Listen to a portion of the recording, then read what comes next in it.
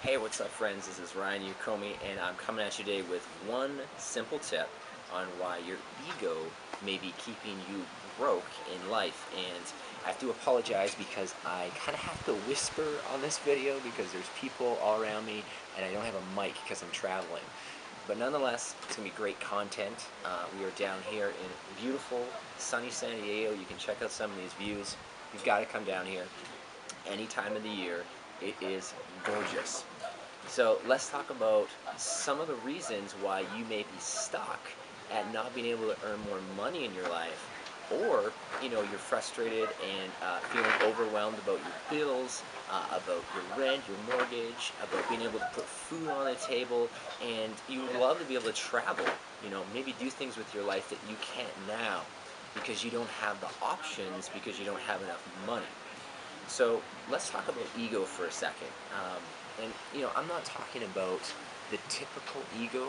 Well, what's the typical ego? That person was really rude. That person's on another level. They treat me less than them. Not that kind of ego. The ego that I'm talking about is the ego that you probably can't even see that you're doing right now, and it's all based on keeping you stuck, right? Keeping you comfortable, keeping you in a rut. That's the kind of ego that we're talking about here. And so what I was able to do over the last 5 days is remove myself from my typical home environment, which is Vancouver, and come out to San Diego and see things from a whole different perspective. And I was able to actually see myself from a third perspective on what I'm doing that is keeping me stuck from going to the next level in my life. And so I don't want you to mistake that ego means that it's something coming from a place that people are better than you. Ego can be something as simple as your daily habits. The fact that it's not allowing you to earn more income. That can be stemming from a sense of ego. It can be that you're not coachable or teachable to the degree that will allow you to earn more income. So here is my solution for you. One simple tip. Go take a flight, go somewhere where you can see yourself from a different perspective. Go to a networking event, go to a mastermind group, go to a Tony Robbins seminar, go to a tropical island where you just have some time to think and reflect on your life.